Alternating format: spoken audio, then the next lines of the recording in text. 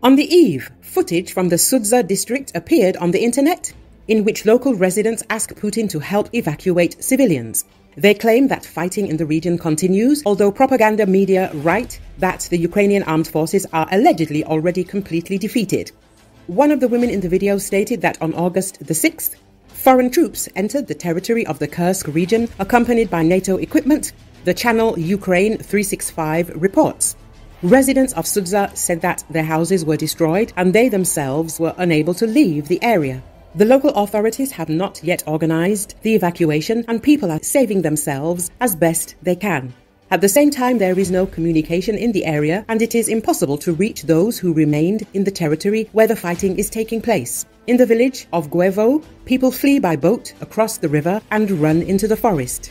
Kursk residents do not believe local media, which report that the Ukrainian armed forces have been stopped. According to them, the territory of Malaya Lochnia is 90% under the Ukrainian armed forces. People said that they constantly live under fire and are used to it, but they should not be abandoned to their fate, but rather evacuated as quickly as possible.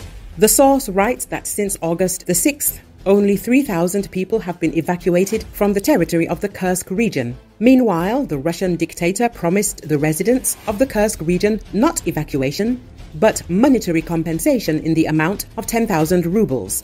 During the 2 years of war, local authorities took no action to evacuate civilians living in the border area. Earlier reported that 15 kilometers from Rilsk, the Ukrainian armed forces covered a column of enemy military equipment with targeted fire. Под обстрелами, бежали среди руин, многие без документов. Хотим обратиться к вам, чтобы вы... Хотим попросить помощи. Мы остались одни. Мы привыкли к обстрелам. Мы поддержали СВО. Владимир Владимирович, уважаемый, Малолокня, Малолокнянский сельский совет Сужанского.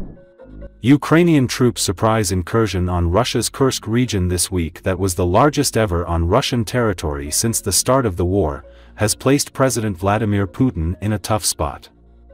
As many as 1,000 Ukrainian troops equipped with 20 armored vehicles and 10 tanks launched an offensive on Russia's Kursk region bordering Ukraine on August 6. The incident marked the first case of Russia being invaded by another country since World War II. Bloomberg agency has described Ukraine's incursion into Russia as an evident embarrassment of Vladimir Putin. According to Bloomberg, the attack on Kursk undermined the Kremlin's carefully constructed image of Putin as the protector of ordinary Russians. It also exposed fragility of Russian border defenses and boosted Ukrainian troops' morale against the backdrop of the war spilling over to the Russian territory. Grim-faced, Kremlin leader summoned top defense and security officials on Wednesday.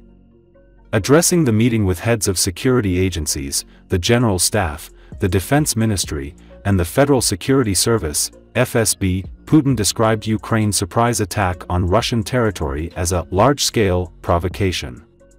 Following the attack, Russian Defense Ministry stated that its forces backed by artillery and warplanes didn't allow the enemy to advance deeper into the territory of the Russian Federation, adding that Ukrainian troops suffered heavy losses in the attack.